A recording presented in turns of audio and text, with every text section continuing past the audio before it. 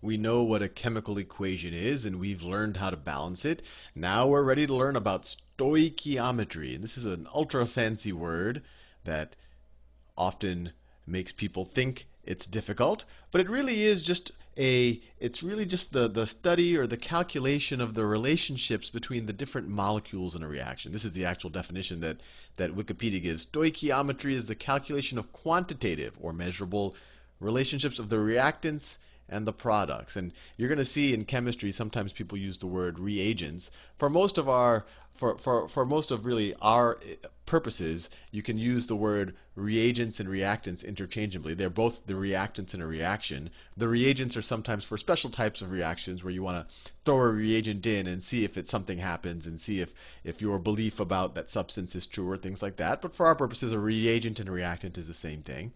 So it's a relationship of the reactants and products in a balanced chemical equation. So if we're given an unbalanced one, we know how to get to the balanced point. Balanced chemical equation. So let's do some stoichiometry. And what I'm going to do is I'm going to start, just so we get practice balancing equations, I'm always going to start with an unbalanced equation. So let's say we have iron 3 oxide. So it's F iron. You have 2 iron atoms with 3 oxygen atoms, plus aluminum, Al, and it yields Al2O3 plus iron. So remember, when we're doing stoichiometry, first of all, we want to do with balanced equations. A lot of stoichiometry problems, they'll give you a balanced equation, but I think it's good practice to actually balance the equations ourselves. So let's try to balance this one. We have 2 iron atoms here, right, in this iron 3 oxide. How many iron atoms do we have on the right-hand side? We only have 1, so let's multiply this. Let's multiply this by 2 right here. All right. Oxygen, we have 3 on this side. We have 3 oxygens on that side. That looks good. Aluminum, on the left-hand side, we only have 1 aluminum atom. On the right-hand side, we have 2 aluminum atoms. So we have to put a 2 here. And we have balanced this equation. So now we're ready to do some stoichiometry. So stoichiometry is essentially, look, if I give you, I mean, and it's, there's not just one type of stoichiometry problem, but they're all along the lines of, hey, if I give you X grams of this, how many grams of aluminum do I need to make this reaction happen? Or if I give you, Y grams of this molecule and Z grams of this molecule, which one's going to run out first? That's all stoichiometry. We'll actually do those exact 2 types of problems in this video. So let's say that we were given, 85 grams. We were given 85 grams of the iron 3 oxide. So we're given 85 grams. So my question to you is, how many grams of aluminum do we need? How many grams of aluminum? Well, you look at the equation, you immediately see the mole ratio. So for every mole of this, so for every 1 atom we use of iron 3 oxide, for every 1 of that, we need 2 aluminums, right? So what we need to do is figure out how many moles of this molecule there are in 85 grams.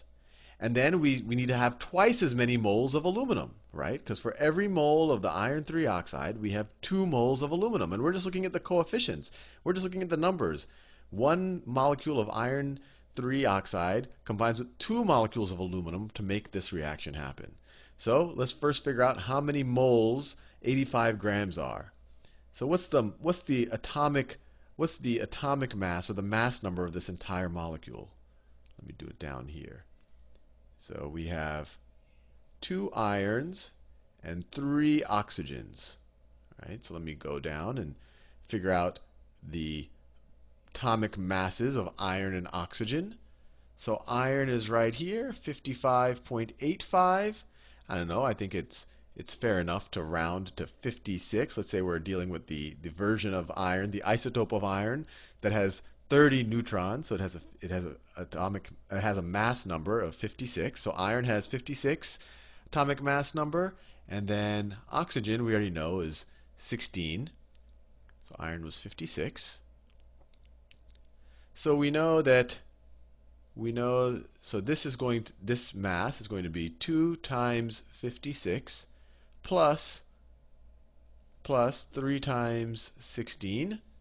We can do that in our head. So 1 molecule of iron 3 oxide is going to be 160 atomic mass units. So 1 mole, or 6.02 times 10 to the 23 molecules of iron oxide, one of those pop-ups, iron 3 oxide, is going to have a mass of 160 grams. So, in our reaction, we said we're starting off with 85 grams of iron oxide. How many moles is that? Well, 85 grams of iron 3 oxide is equal to 85 over 160 moles. It's 0.53 moles. So everything we've done so far in this green and light blue, we figured out how many moles 85 grams of iron 3 oxide is. And we said for every mole, we figured out it's 0.53 moles, because a full mole would have been 160 grams, but we only have 85. So it's 0.53 moles. And we know from this balanced equation that for every mole of iron 3 oxide we need to have 2 moles of aluminum. So if we have 0.53 moles of the iron molecule, iron 3 oxide, then we're going to need twice as many aluminum. So we're going to need 1.06 moles of aluminum. Right? I just took 0.53 times 2. Right? Because the ratio is 1 to 2. For every molecule of this, we need 2 molecules of that. So for every mole of this, we need 2 moles of this. If we have 0.53 moles, you multiply by that by 2, and you have 1.06 moles of aluminum. All right, so we just have to figure out how many grams is a mole of aluminum, and then multiply that times 1.06, and we're done.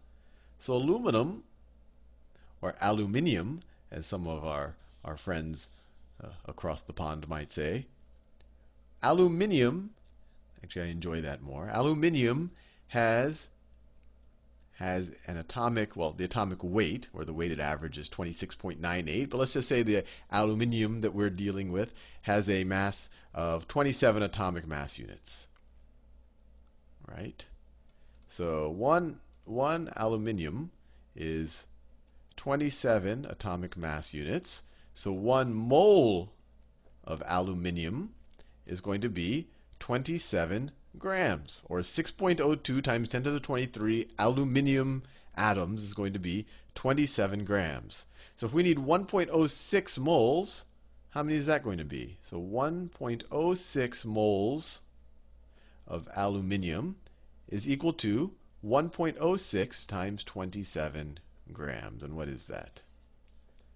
What is that? 1.06 times 27 equals 28.62. So we need 28.62 grams of aluminium, I won't write the whole thing there, in order to essentially use up our 85 grams of the iron 3 oxide.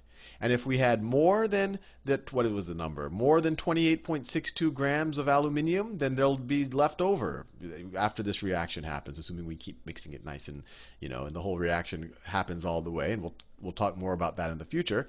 If we have and in that situation where we have more than 28.63 grams of aluminium, then this molecule will be the limiting reagent, because we had more than enough of this, so this is what's going to limit the amount of this process from happening. If we have less than 28.63 grams of, I'll start saying, aluminum, then the aluminum will be the limiting reagent, because then we wouldn't be able to use all the 85 grams of our iron molecule, or our iron 3 oxide molecule.